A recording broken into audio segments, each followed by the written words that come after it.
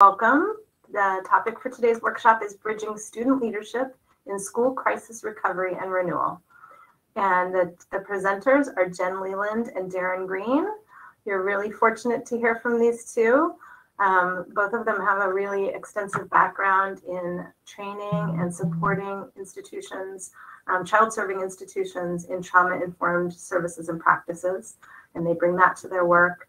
And today their talk will include these skills to help in crises, which I know we're all seeing much more than we would like to, and also bringing youth voice to that. And so I know we're going to learn a lot about how to bridge those critical responses to be transformative and healing and supportive.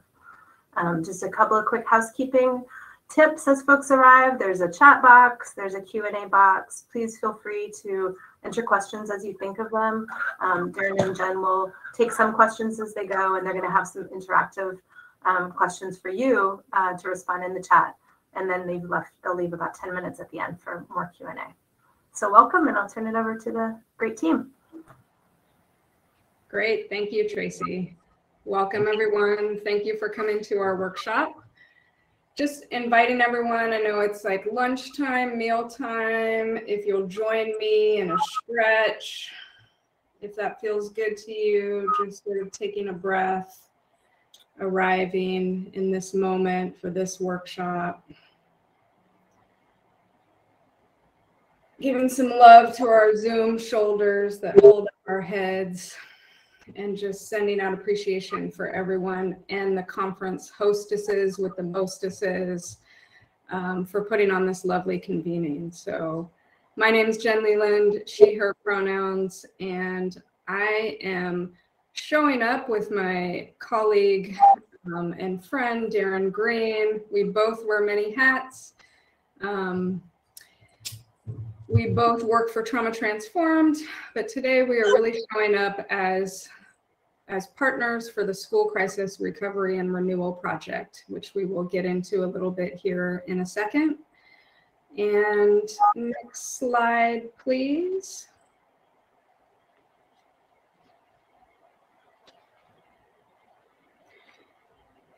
And so again, just happy to be part of this in this ongoing discussion about resilience. We always like to say at Trauma Transform that, you know, our young folks, the young folks, students, young folks, community members, residents, we all show up resilient. And so we really want to lean into this conversation about how to grow resilience, not for other people, but for our systems, our school communities, right? So how do we show up and embody and embed more resilience in our systems? And so a little bit about our School Crisis and Recovery and Renewal Project team.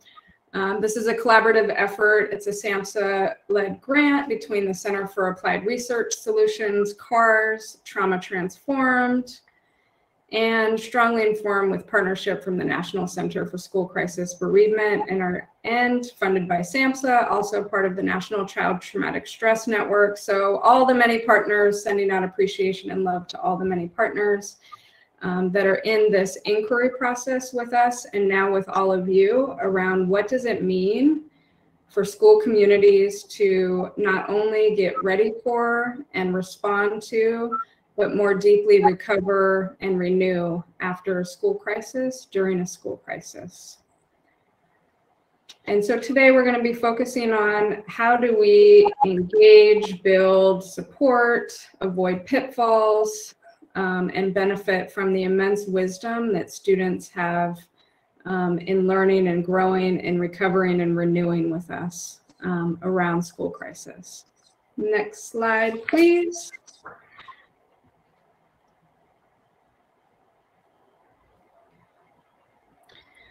So this is our lovely disclaimer slide. So very briefly, these are our views. We're constantly learning with you all, with students, with educators, with folks impacted by all the many layers of trauma, and with folks also on the healing journey with us. This is our views. They don't necessarily reflect the views of the host, the conference hosts, or SAMHSA. Next slide.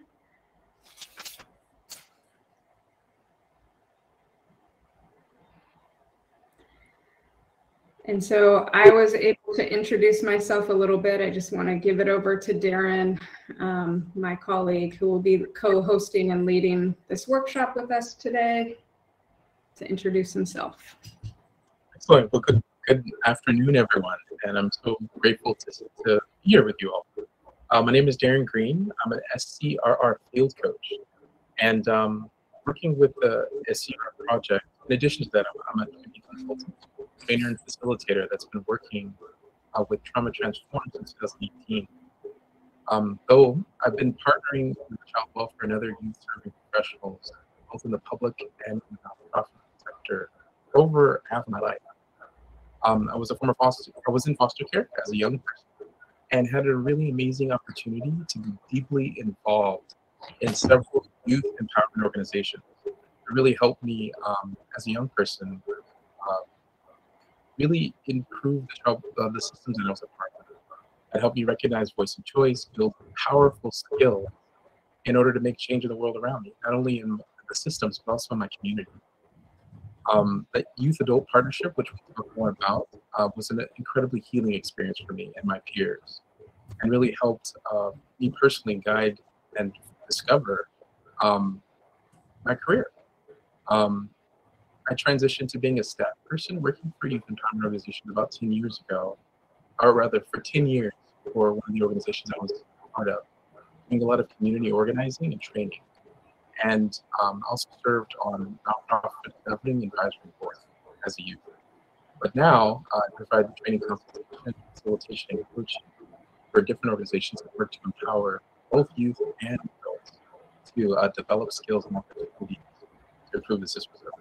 So I'm really grateful to be here. We'll be weaving in some of our personal experiences and knowledge as it applies to the concepts that we're sharing. So thank you for having me. Thank you so much, Darryn. I just invited folks who are with us today. If you feel so inclined, drop your name, where you're zooming in from. Actually, this isn't Zoom. Where you are feed looping in from into the chat. Anything else you want to say just to arrive with us? And next slide.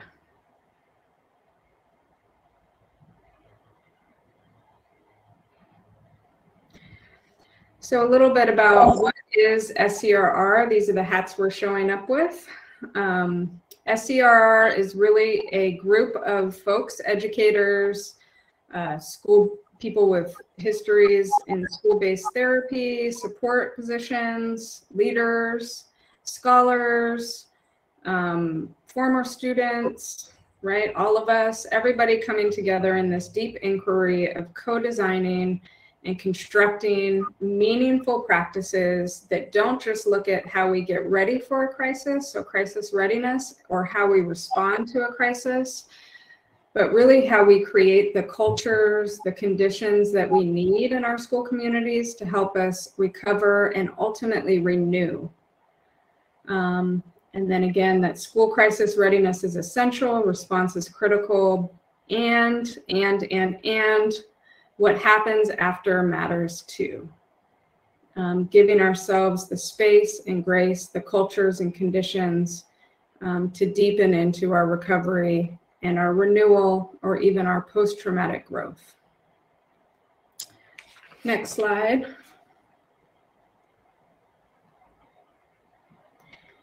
And I'm seeing the chats too. Welcome, Derek Elder. Thank you for joining us. Welcome, Tracy. Thank you for those that are putting your names into the chat. We welcome you. Selena Moore, good afternoon. Thank you.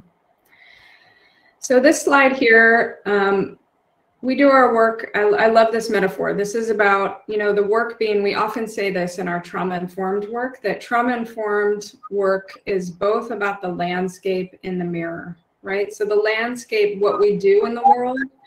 So in classrooms, that may be the practices, the instructional interventions, what we do out in the classroom, what we do in our clinics, what we do in our organizations, in community, as providers, as educators, as leaders.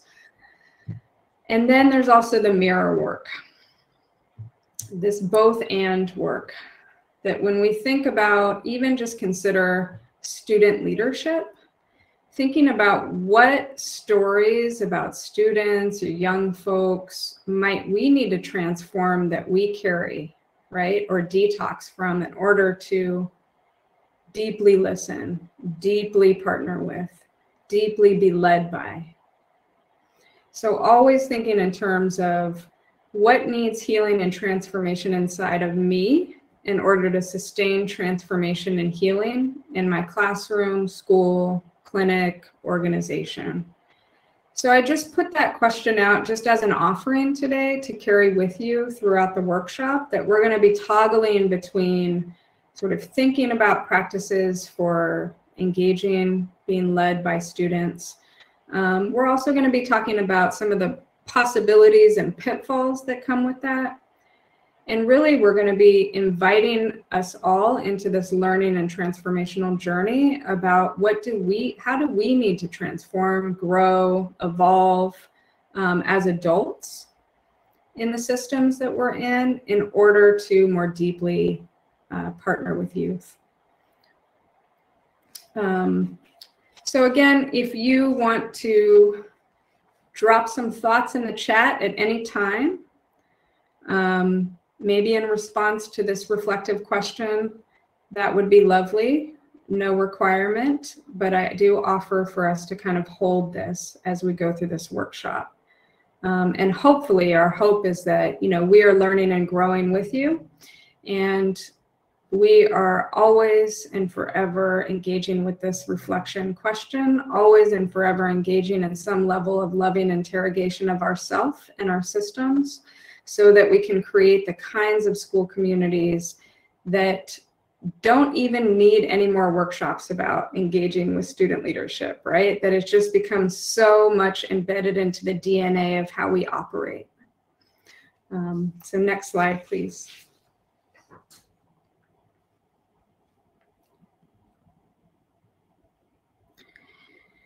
And here's our objectives for this workshop today. We're going to define very briefly kind of school crisis, readiness, response, recovery, and renewal. Like I said earlier, we're going to talk a little bit about common pitfalls, promises, possibilities when partnering with youth leaders in crisis recovery, with a special attention to some of that mirror work. What might we need to engage in? What skills do adults need to build? And then just identifying a couple strategies that help, and identifying and acknowledging some things that may harm when partnering with young people and students, to define what recovery from a school crisis means for them and what it could look like. We're going to present some resources into the chat as we go through this, and we'll have I understand that some resources will be sent afterwards too. So those are our objectives today. I invite us to hold them lightly. We also want to keep this informal. So Darryn and I have agreed to kind of be in conversation as much as possible, be in conversation with each other and with you, and let whatever needs to emerge as a conversation, as conversational as we can be in this format, recognizing that we may be all suffering from a little screen fatigue. So inviting us all to offer grace and space with tech issues, with this disembodied platform, to stretch when you need to converse with us in the chat, to put in some Q&A. We will leave time at 1:30 to focus on Q&A, and we love Q&A. So please do that. Next slide, please.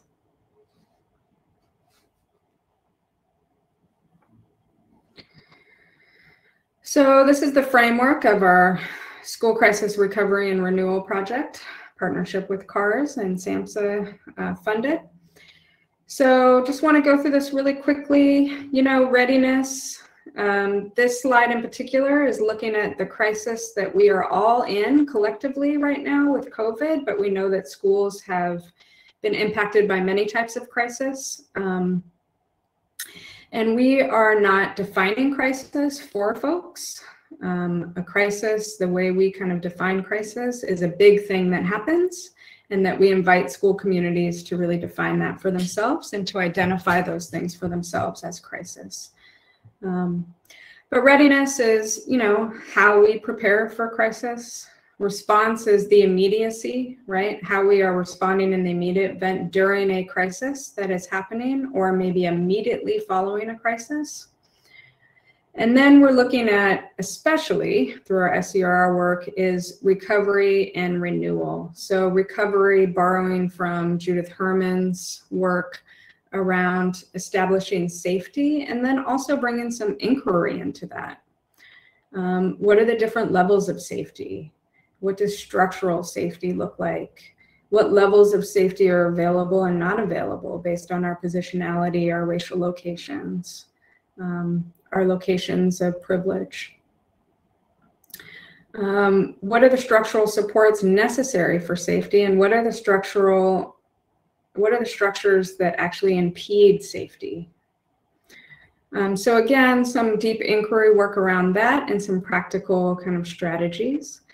Looking at mourning, I've been holding this a lot lately, just in terms of the pandemic grief and what it means for our schools to be grieving schools in a culture that is grief denying. So how do we allow ourselves, our school communities, to mourn, commemorate, memorialize after a loss, after crisis, to repair any ruptures that happened, and then to also celebrate, move into sort of celebration and honoring what we've learned, the legacies that have been built, or the legacies that may have been built by those we've lost. And then renewal is our sweet spot, right? Renewal is where we really, our project is a 5-year project. So we are in the 2nd year of that. And we really, this invitation is out to all school communities. We'll have resources at the end if you would like to partner with us or receive additional TA.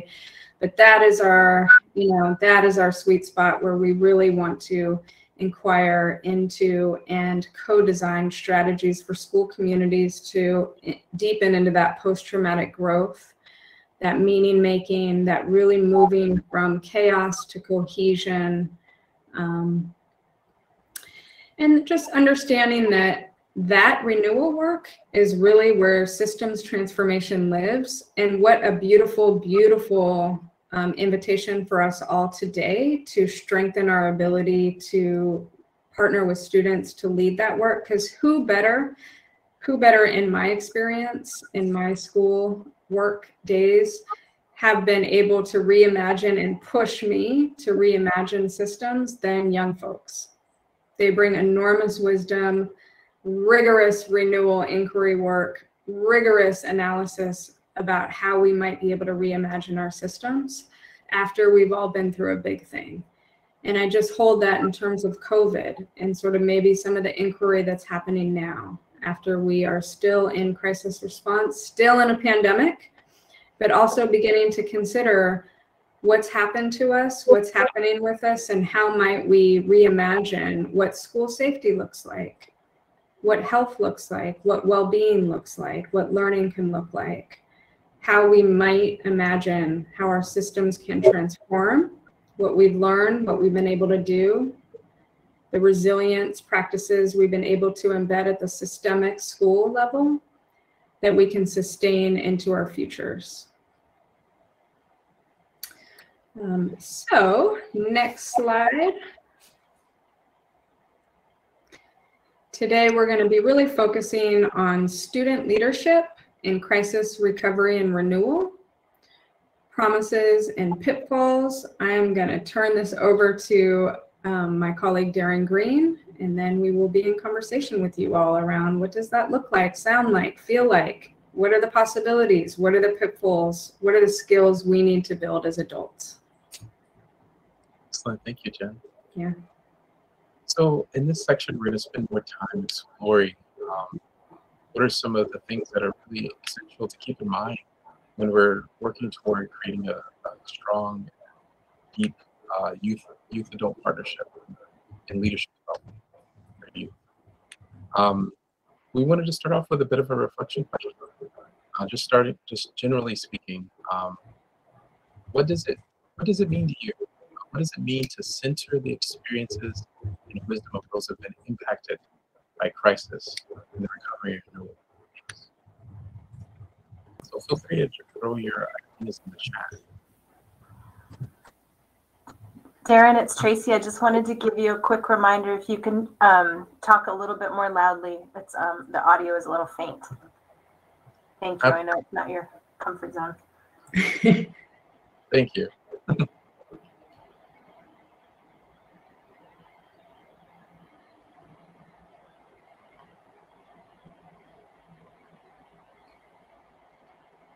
So this question is really helping folks think about what they can do to help prepare and intentionally plan on how they will engage with people. So what does it mean, essentially, these crises?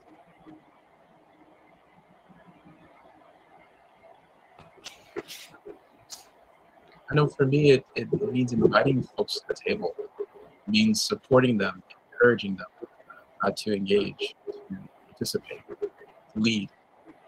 It means listening, not just listening to respond and offer support, but to listen to understand, to really understand what's happening and what their ideas are for change.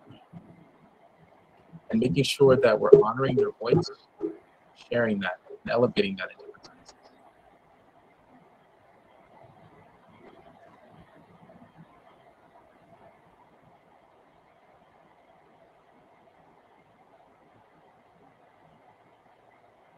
When we're focusing on recovery during these 2 phases, we offer the idea that youth leadership is really an opportunity to help attend to young people's ability to recover and renew after a big crisis.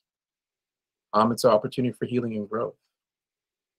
Trauma Transforms has a 6 principle framework for different things that that are essential in order to create a trauma-informed healing system.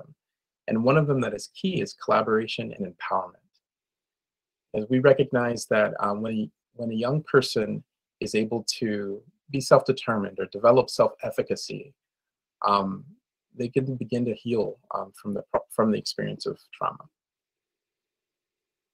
When young people are involved in planning and development, when they are able to be the facilitators to help engage in conversation, when they're able to help plan and organize, that these things can actually help support their health and recovery. In order to recognize, or one of the reasons why this is so important is because when we look at this from a trauma lens, we recognize that trauma in all its forms really make us feel helpless and powerless because it actually overwhelms our brain and dysregulates us often. And when we also look at this from the lens of socio-cultural trauma, this also causes massive amounts of disempowerment for young people. And it's experienced individually and sometimes and often unequally. When we also think about the need for self-determination for young people, that young people historically and currently in our world and many of our systems are often disempowered, where they have very limited rights and agency. And so there's many things that we can do to actually help support them to recognize what their voice and choice.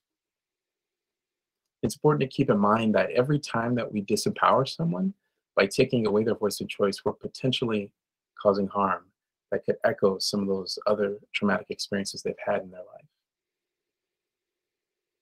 Also, whenever we disempower folks, we can actually create learned helplessness for young people, where they stop even having the hope that they can make an impact, that they can make a change in their life. And this undermines that efficacy.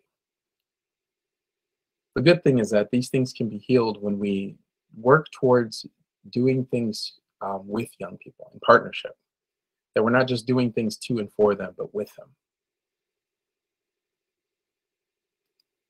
We have this, one of the ways that we can develop a sense of agency for young people, help them develop it, is to really create opportunities for them to do something. One of the ways that we can decrease those positive or those potentially harmful effects of trauma is when we can actually do something to change the situation and the situation of others.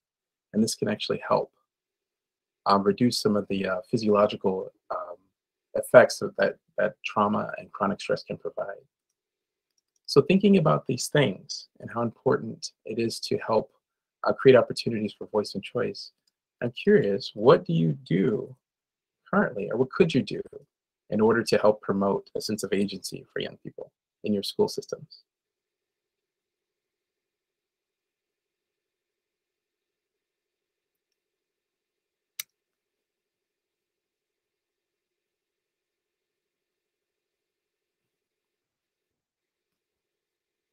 It's important for each of us to think about what we can do, big and small, to actually contribute to the development of voice and choice. And we'll explore more of that in the moment. This slide here really focuses on one framework for authentic youth engagement. This was created by Annie E. Foundation. It's a document called A Framework for Effectively Partnering with Youth. And essentially they highlight 4 big pieces that are important to recognize when you're working toward creating authentic partnerships with youth. And one of them is to really make sure that when you're engaging with young people, that young people feel heard, that they feel like they're equal partners in the engagement, that they're respected, they're valued, trusted, and appreciated for their what they're contributing, and that they're safe and comfortable to actually feel able and open to engage. Whenever we focus, our authentic youth engagement not only helps young people build their self-esteem and leadership abilities, but it also helps them become better advocates. It contributes to their professional development skills, and it also increases their ability to influence not only their lives, but also their community. It can lead to young people being able to be well-informed in decision-making when they can, when they're able to influence the practice and design of things. It helps cultivate trust between the adults and the youth, and support the development of problem-solving and leadership skills. But obviously, in order to do this well, it requires quite a bit of preparation. Whenever a young person's coming to the table to be in an advisory committee or be a part of a planning team, it's important that we're able to meet the youth where they're at and help them get where they could be. And so this requires a lot of time, may require a lot of time, patience, and skill. Oftentimes, informed decision-making for young people means giving them what they need in order to be capable and helping them see what's possible for them. This could be something as simple as providing an agenda and resources ahead of time so that they're kept in the loop of the information. And to really work with them in partnership to assess their readiness. We don't want to make sure we're avoiding tokenizing, but to help the young person become an equal partner by experiencing what that actually feels like to be an equal partner at a decision-making table. Opportunity is one of the other big elements of authentic youth engagement, and that really speaks to the ability to work together with the young person to identify, evaluate, and create opportunities that will help further their development.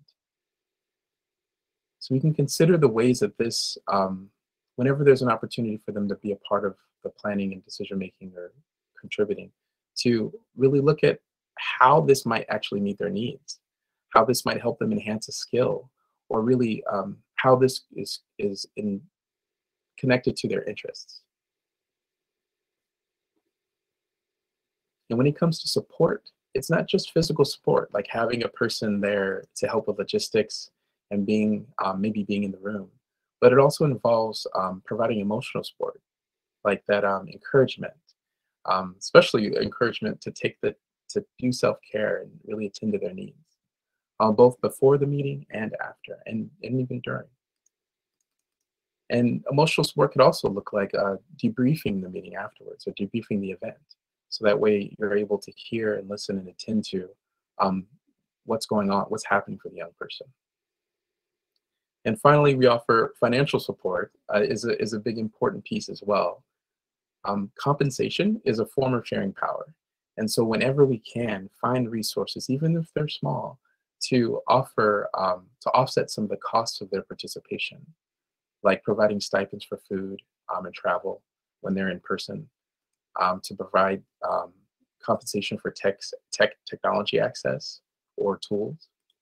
And for adults or young adults who are, or youth who are parenting, childcare is essential as well. And being able to make sure that we're paying folks for their time, showing that we value their experience and their contribution, especially when we're thinking about public speaking.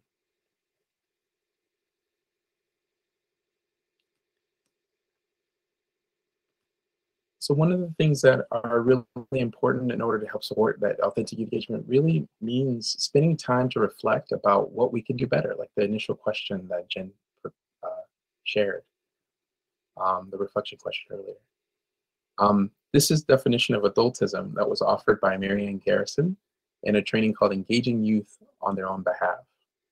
And it says, adultism is a word that refers to behaviors and attitudes based on the assumption that adults are better than young people and entitled to act upon people without their agreement. Another definition is systematic mistreatment and disrespect of young people. So these, when we think about this term, this in the context of our youth-adult partnerships, oftentimes what this might look like is adults assuming that young people aren't ready, or whenever a young person contributes an idea out of context that might shut it down or steer the conversation away. And we'll talk more about some of the other pitfalls that could happen when we're engaging with youth. But we offer this definition really just to help you think about what are some ways that adultism might be playing out in your life? What are some ways that it might be impacting the way that you engage with young people? We know that many of us experience bias. It's a part of our brains and bodies. It's a thing that we all experience. And it's when those biases are tied to assumptions that we make and impacted by different stereotypes that we end up causing harm for folks. And for young people, it's important that we're mindful of how this perception might be impacting our decision-making and the way that we engage with folks. So the next section, we're talking about different things to keep in mind when we're, like, what it takes to really partner with youth, and also what do we want to avoid. And so I invite Jen to share different examples on how these elements might show up. Yeah. And so again, just inviting folks. I know we're in the post-lunch kind of sugar crash, maybe, I don't know, rest and digest part of this. So inviting folks just to take a breath back into our bodies, stretch if that feels good for you. Thank you for interacting with us on the chat to make this as most embodied as we can. Yeah, so this is where we get into the part where we can talk about the messiness of this, right? We can be rigorous. There is some science, there is some scholarship around this, but I think it's also constantly evolving. And the invitation for us as adults around partnering, at least I will speak for myself, the invitation for myself, I am somebody who also grew up in systems, including juvenile justice systems and residential treatment. And so, but I will say that as you can see, I got a little gray hair now, so I'm a little older. I'm way into the adultism, right? And as I've been more and more entrenched in systems, starting off, you know, with the bottom rungs and then climbing and then leading systems, I've just noticed,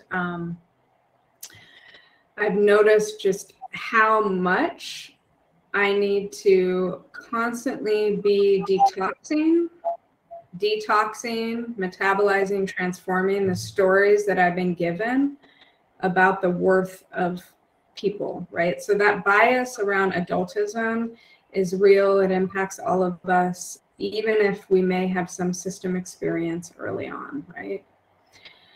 So we're just going to take some time to really lean into this. this is like lived experience here, I think, for myself, and I know for Darryn as well. So there are possibilities, there are promises, and there are also pitfalls. And what does it mean? What does it sound like, look like?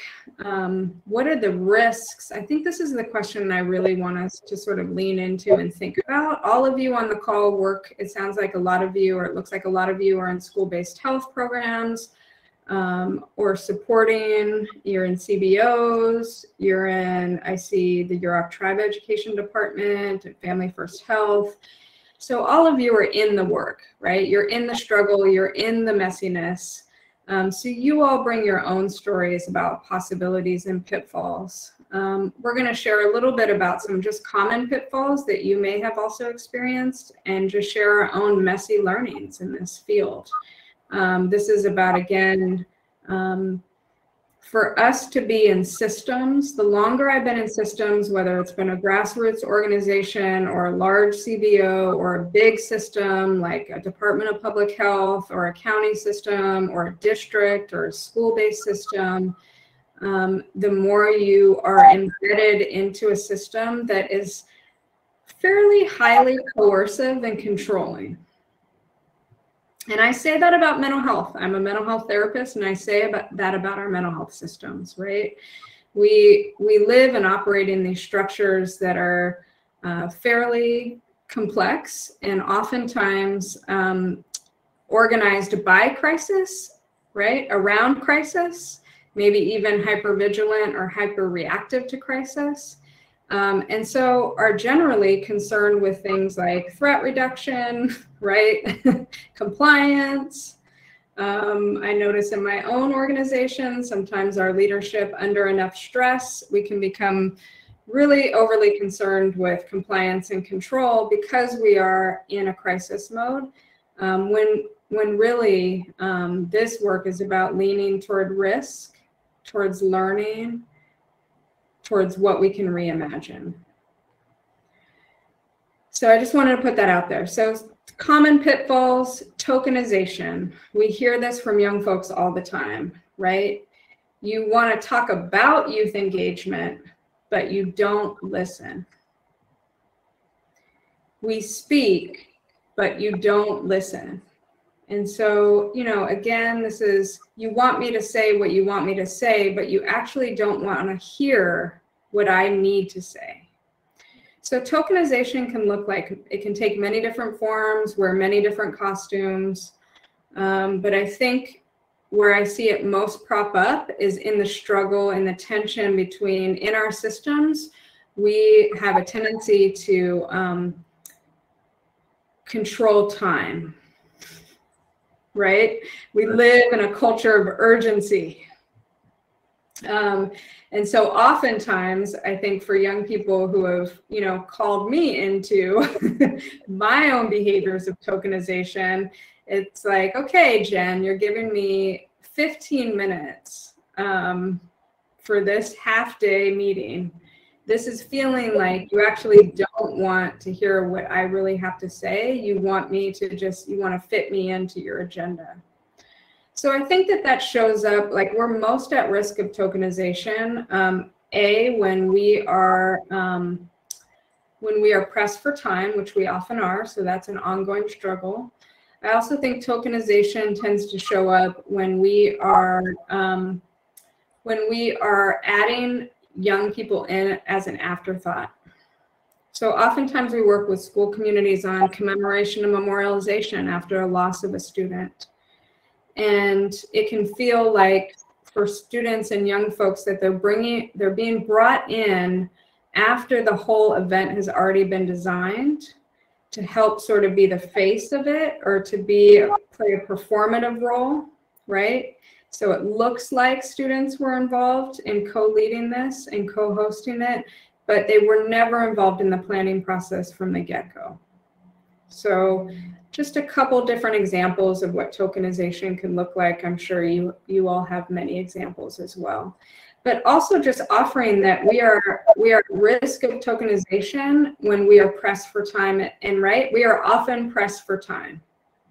So part of this transforming the cultures and conditions that support student voice and leadership is around transforming our sense of time. Not easy, but just a lesson learned for me. I think that the other thing that we see quite frequently at Trauma Transformed is trauma story exploitation. Some people call it trauma porn. We didn't want to put that on a slide. But trauma story exploitation, it's asking young folks to share their stories of harm, which is very different than sharing their stories of healing, their stories of leadership, their stories of rigorous reimagination for our systems, their stories of advocacy, their stories of analysis. If we only go to students for their stories of harm and what they've been through, then we're really, really impoverishing this notion of student leadership and student partnership. And ultimately, I feel like we pay the price of that. And yet it continues to happen. It continues to happen. So a pitfall to watch out for. Soliciting feedback with inaction. So again, we hear from young folks all the time, I'm sick of being in your listening sessions. All you do is listen, but you don't do anything with what we say. So really, are you listening? So listening, not just as a passive action, but as an active advocacy, right? As an act of solidarity, as an act of, the quote, which I'm not, hopefully I won't butcher too much, but like, the liberation of others is bound up in my own liberation, right? And so soliciting feedback with inaction is a common pitfall. Again, thinking about the ways in which we're setting things up from the get-go and making sure that we are involving student leadership, not just in they give us transactionally or performatively. Students give us information and then we go and make decisions about it, but in all the links on this chain, right? In the preparation, in the design, in the inquiry on what this is, in the thinking about how to implement the demands, the considerations, the recommendations that come forth, how to sustain it, right? Who leads it, who makes decisions, who reflects on it. We borrow a lot from youth participatory action research in this, right? So having youth involved and young people and student leadership involved in all aspects. And again, that goes back to the first one, right? The tension of time. So I just want to put that out. A couple promises. Again, I think, and I'll try to be quick with this story, but I think that Darryn and I both were supporting a SAMHSA project for Trauma Transformed in 2015, 2016.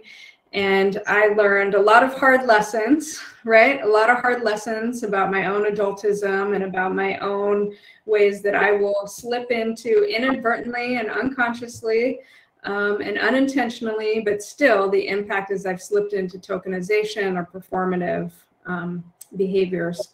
So we set up a youth and family advisory council. That was one of our deliverables on the grant, right? So to perform the deliverable, let's set this up. It was meant to be 2 separate advisory councils as part of this regional center.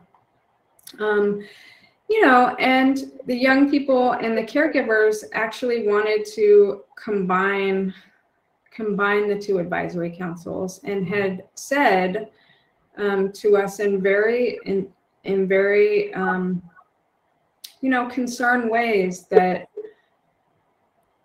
yes, there were legacies of youth leadership and youth advocacy, and yes, legacies of family and caregiver leadership and advocacy, and also the experience of families, adults, and young people, caregivers and young people going through stress and traumatic events together, but never having the opportunity to heal and lead and define healing together.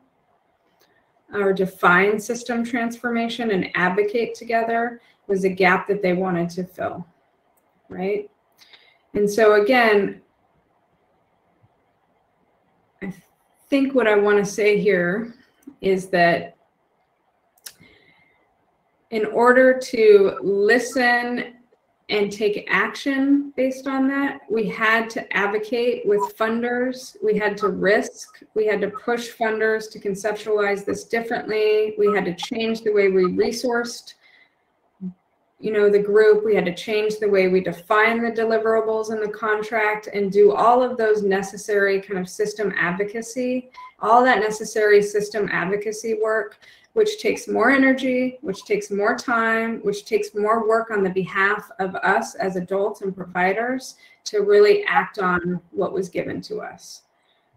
Takes more risk, takes more work.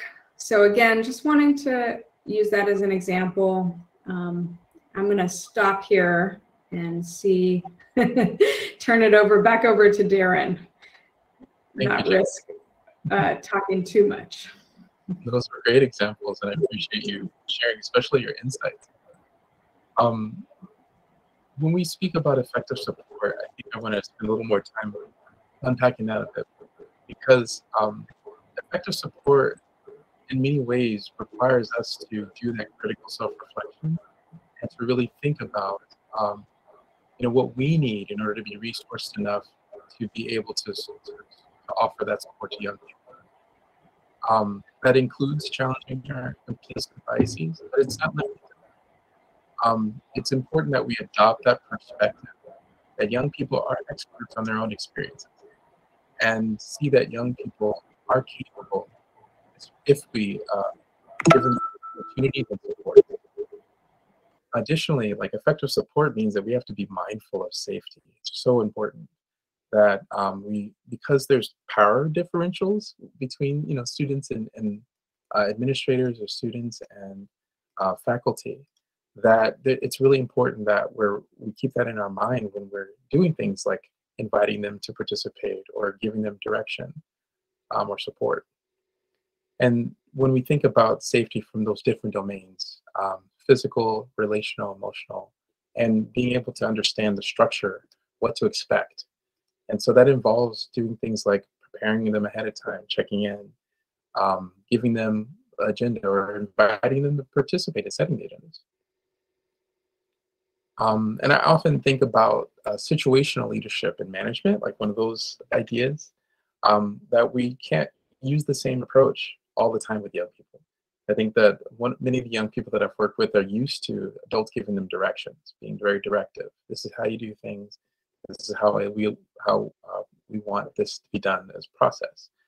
But there's some times where young people are skilled enough or have enough awareness or have, you know, so many other insights that maybe supporting them would be more effective, or being able to offer coaching as an opportunity to ask them critical questions to think things out, to help them gain deeper insights, or maybe even delegating things altogether.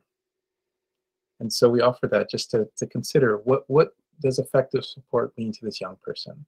And that sometimes involves just asking them, you know, what do you feel that you need right now in order to be successful? And sometimes those young people can offer really powerful responses that can help shift not just the way you work with that person, but maybe your practice altogether. Some of the other promises that are important to touch on is the relationship that you're developing with this youth, that reconnection that's possible, to be able to heal through those relationships they have with you. Being able to listen deeply, offer co-regulation in those moments where they're stressed out, overwhelmed, and maybe behaving in ways that you don't particularly enjoy. If you have a trusting relationship, they're able to bounce back better, and often sometimes quicker. That helps, you know, build up their resiliency skills when they know that they can at least trust you to be a dependable person.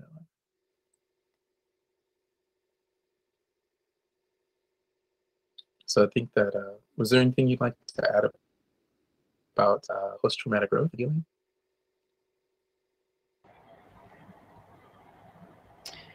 I often think sometimes we look at this and we we're trained to think about this in terms of the promises for the young folks. But again, the post-traumatic growth is for us, right? Again, have that mirror, going back to that mirror and landscape metaphor. So yeah, one of the promises, one of the possibilities is that we get to be on a learning and growth and transformational journey with young folks, and we benefit from taking those risks that are hard. You know, it is hard to set down what you believe, what stories and narratives you've been given to believe. I know with the many years that I've worked in schools, I've been given lots of stories to believe. I worked in predominantly, you know, special education settings, non-public school settings, where I was given to believe a lot of stories about our ability, so my ability and the classroom's ability, the students' ability to recover, to renew, to grow, to transform, right? I was given lots of narratives around, you know, this classroom, you just, you know, you're going to spend all day just, you know, getting them to comply, chasing them around. It's just crisis after crisis after crisis. Not a lot of learning happens in this classroom. Absolutely not true, right? And in fact, I would often say that in those types of environments, I learned most about what it means to really recover deeply and to renew and to heal and to really understand the conditions and cultures that need to be transformed in our schools from those classrooms, right? From what happened in those classrooms, usually in the back, right? Trailers in the back. Talk about conditions for reestablishing safety and connection on a structural level.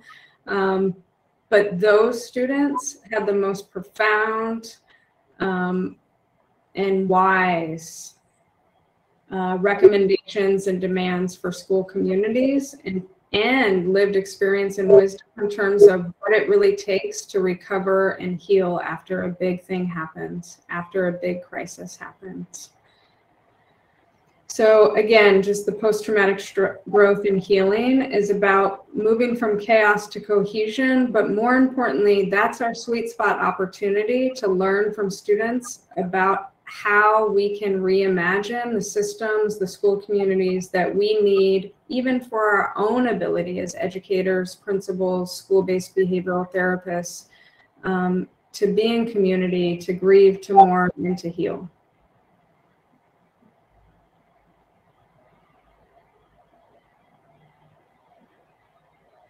Turn it over to you, Darryn, or we can go to the next slide. So one of the things that one of our community partners that works in collaboration with us, with SCRR, is called Youth Move. And they held a series of listening sessions recently in May 2021. We know that a significant number of youth and young adults are exposed to traumatic life events, including school-based settings. And while crisis and disasters can't be entirely avoided, the consequences can be minimized if we use appropriate response, recovery, and renewal opportunities. For school-based communities like this one, it's important that we accentuate or enhance our resilience and long-term healing. Young people must be adequately equipped in order to be able to process an event and receive that necessary support in order to recover. And so that includes attending to safety, giving them moments to remember and reflect, to mourn and to reconnect. And that renewal portion is about attending to post-traumatic growth by helping them make meaning of the crisis and heal. And so Youth Move embodied these ideas when they held these listening sessions, where they actually invited young people who are ages 18 to 24 who've experienced a crisis in their K-12 experience to come and share their thoughts and ideas. And so they asked these 8 questions for young people. And essentially it was all on the topic of what might harm and what might help young people as they navigate through a school crisis. So firstly, they started off by defining what a crisis was and how they think that the administration defines it. What does it look like and feel like? And then they explored what helped and what harmed. Like, was this supportive? Who did you reach out to? How can schools actually support you better in crisis? And what can communities do better and providers do better in order to support? And so this is what we learned.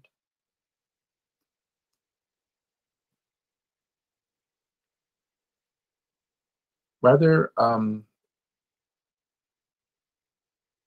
rather than focusing on like a general definition, they partnered with the students and the alumni in order to create a shared definition of what crisis recovery and renewal would actually look like. And so they define crisis as something that impacts their day-to-day and keeps you from going about your life.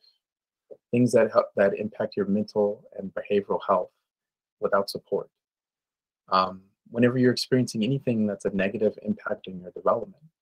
And that they looked at development from multiple lenses, not just mental and emotional, but also physical, sorry, not just emotional and physical, but also mental and spiritual. And that the experience of crisis can be very individual. So what one person considers a crisis might be very different for another. They recognize that recovery isn't linear, but the supports that are needed need to be structured in that way.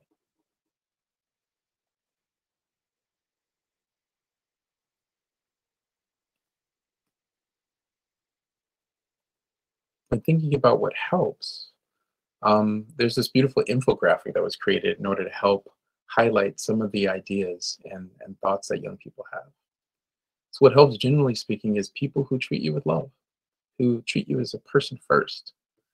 Then being able to provide different outlets for folks to express their thoughts and ideas, like dance and art, being able to meditate, yoga, and doing new things that they may have not done before. So there's an opportunity for innovation there and fun. Receiving affirmations, feedback from folks that is positive. Being able to experience trust, empathy, and not being judged when they're expressing their feelings and thoughts. Having a safe space and a safe person. So this talks about relational safety. Being able to work with a young person wherever they're at to help them get to where they could be.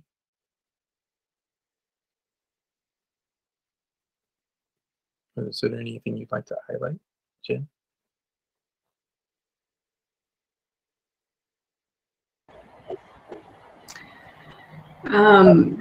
Yeah, I just want to highlight, I think young people, I don't know if you've hit this slide or talking point yet, but just young folks and students defining for themselves, what is crisis?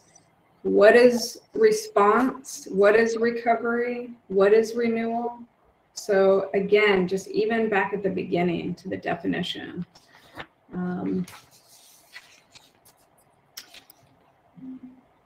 Yeah, they recognize that there's maybe many resources that are already available to them, but many times they may not be aware. And so being able to able to share all the options can be helpful in helping a young person decide what might best fit for them.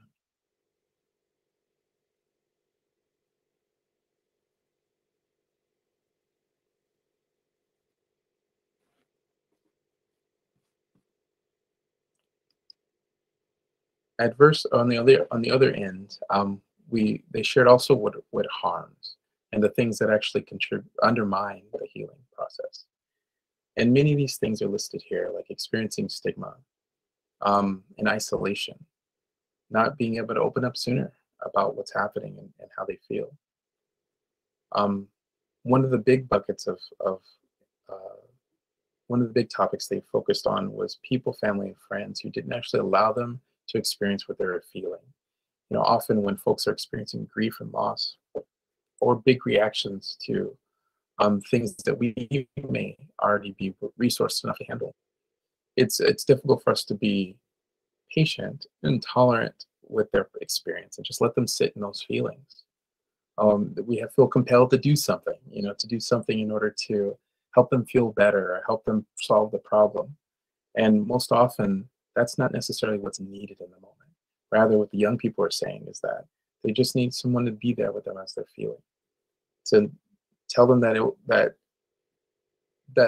not telling them that everything has to be okay, to not pressure them to push through or feel better now.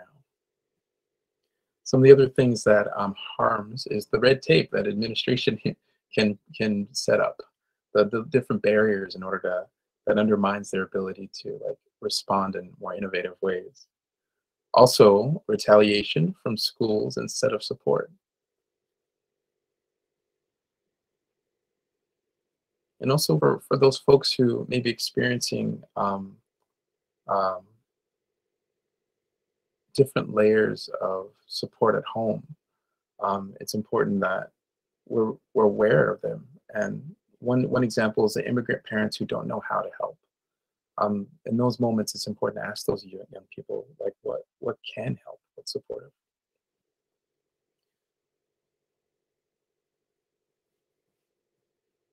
Also, when we're thinking about the resources that are available, what the young people share harms is when there are resources that are not by Black and Indigenous and people of color specific. They speak to the fact that for them, many of the therapists don't understand the unique intersection of their experience with who they are. So what are thoughts are coming up for you, Jen?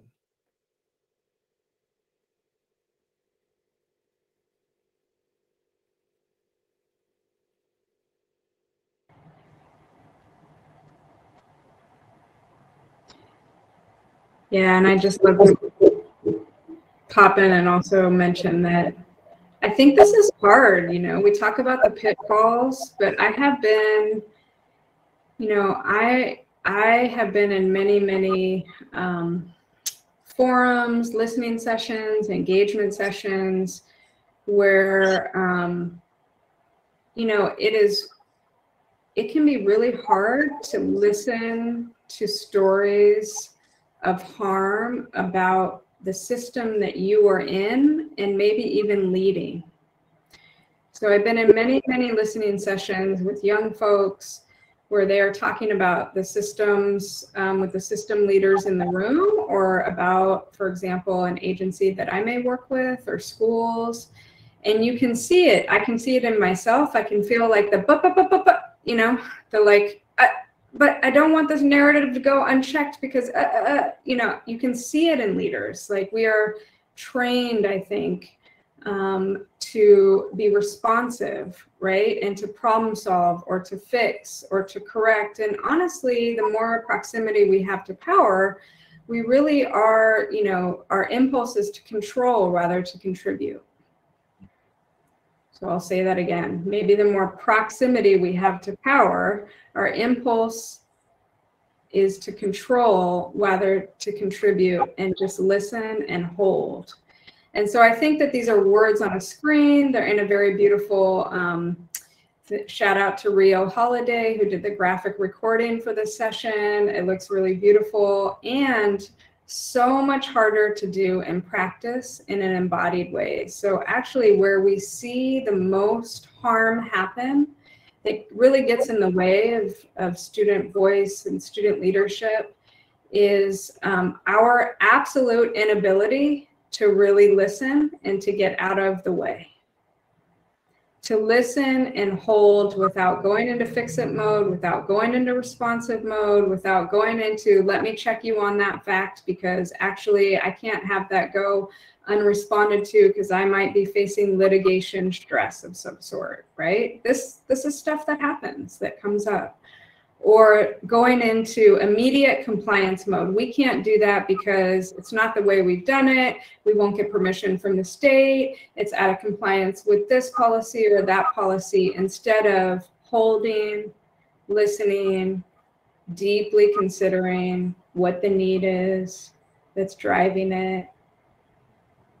So again, sounds easy, looks pretty on a graphic, really calls us into our own regulation. So again, going back to the theme of this conference around resilience, what is our self-regulation that we need to do as adults to counteract that bias of adultism that Darryn talked about? And what is that work? Again, going back to our original question, what is it that needs to heal and transform in myself so that I can embed these strategies into practice, right? So that I can truly partner in a deep, authentic, radically authentic way with young folks. And I'm getting lots of time messages, and I know we have some questions probably. So lastly, I'll just say, I'm going to put in the chat this beautiful quote that young people gave to Ernest Morel. It's Ernest Morel's YPAR work. So he had young people define youth voice. And I just think this is really fascinating. I'm about to drop it in the chat because it's so different than how we normally see youth voice being defined. And I'll stop there.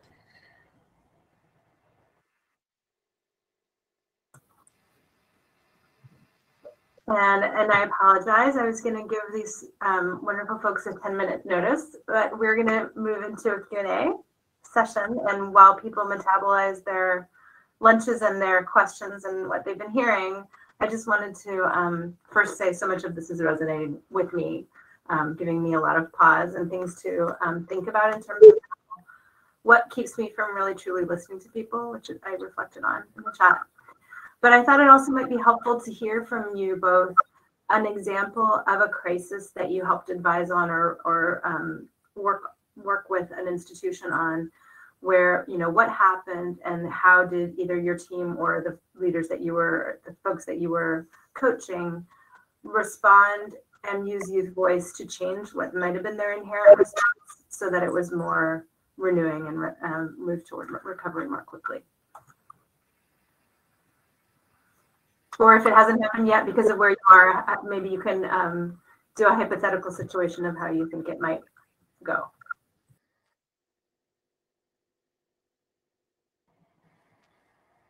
I'm happy to talk unless, Darryn, some things you have a burning desire to get in. Oh, feel free. Okay. The one that's most vivid for me actually comes up around my work at Oakland Day Treatment, which was a non-public school in Oakland Unified for, you know, what we call severely emotionally disturbed students, right? I would also offer that we might be, you know, in severely emotionally disturbed systems, but that would be another workshop. But, you know, working with those folks and this was a while back, but we were dismantling the quiet rooms, another false narrative, right? The quiet rooms, the seclusion rooms that we were using. And so,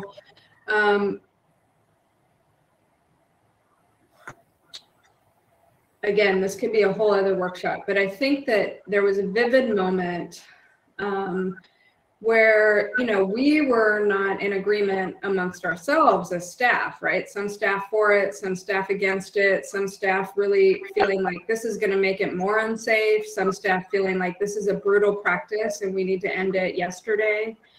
So there was disagreement among us, but I think we never stopped to consult. We had a student leadership group, right? A student government group that we never consulted with on this, right? Major issue that impacts them the most. And so we had one of the young students who said, you know, if y'all thinking about doing this, like, we should know about it, right? Which was, you know, I mean, again, we were doing stuff for them, ostensibly for them, not with them, right? We're doing stuff to them, not with them. So going back to Darryn's point. So I think, you know, a slice of humble pie, and also, wow, what does it mean for something that we're already grappling with as staff, as providers, as educators, that's really kind of tender area for everyone's, like, you know, hypervigilance to safety. What does it mean to really co-lead taking out the seclusion rooms and working with students on reimagining what safety looks like, kind of maybe a timely topic, what safety really looks like, what safety really is, what regulation really is, and what interventions truly support when students are in crisis and they may be engaging in really harmful behaviors.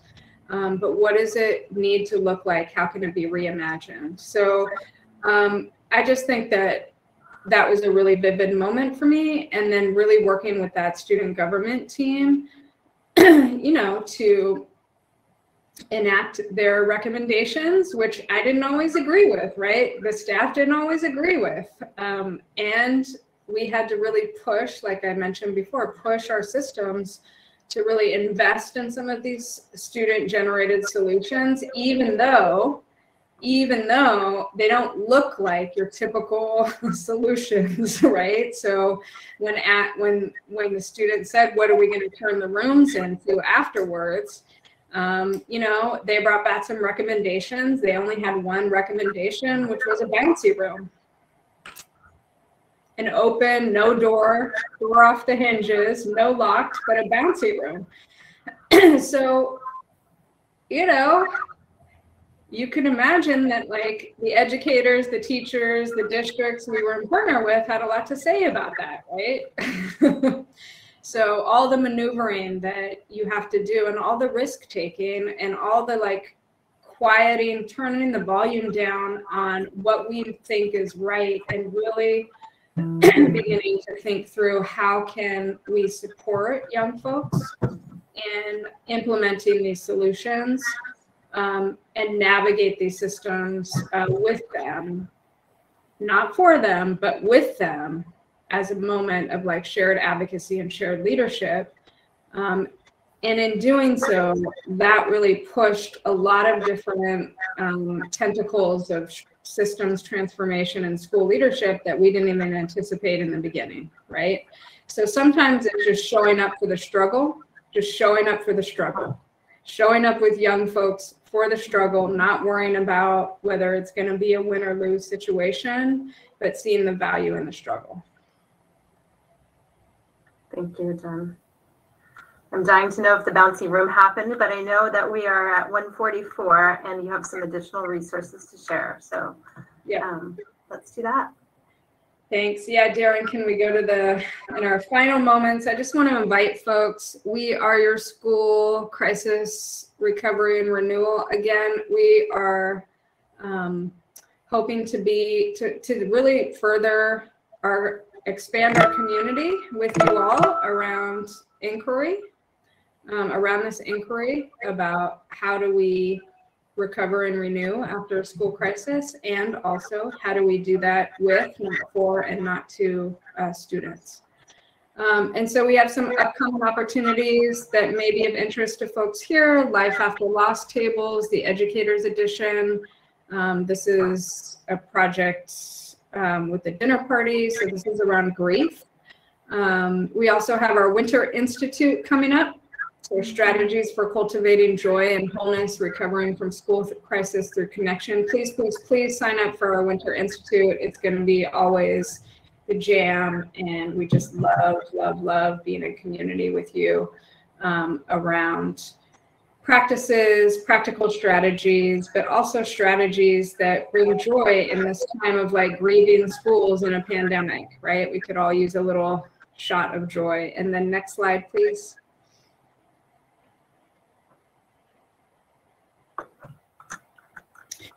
We dropped some resources into the chat, but we have many more where that came from. So we talked about the Youth Move, student-led leadership and crisis recovery. We also have an educator-centered resource guide. We also have trauma-informed COVID-19 leadership practice guide for recovery and renewal, specifically for school leaders, following a community of practice that we had last year.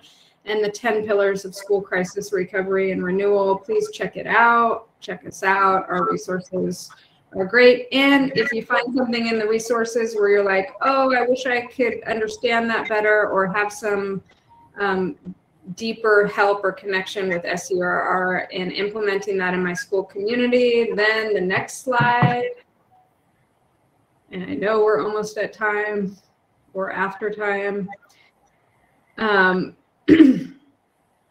Next slide.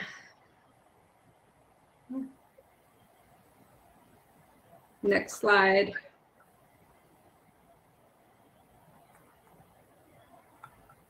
Is join us, request TA, connect with us more deeply, sign up. There is a link for getting involved. I will send out, we're going to send out all these resources that we dropped in the chat or before, but there is a place on our website where you can request TA for deeper partnership with your school community in all of these areas. If there's anything that pinged your interests that you want to be in a collective versus an isolated struggle or grapple with, we are here for that. We are here with you, and just really invite you into our larger inquiry into this crisis recovery and renewal effort. So thank you so much, everyone, for joining us today in the post-lunch slump. Thank you for bringing your energy, your appreciation, your wisdom, and your struggle. And thank you, Darryn, for being my co-collaborator and teacher, frankly, my teacher in this area as well. And thank you, Tracy, for being the hostess with the mostest. Thank you so much. Thank you, Darryn. Thank you, Jen, so much. Thanks, everybody. There's a mindful close with Lance McGee, so please head out to that session if you Lance! can. You know Lance, Jen, of course. Yep.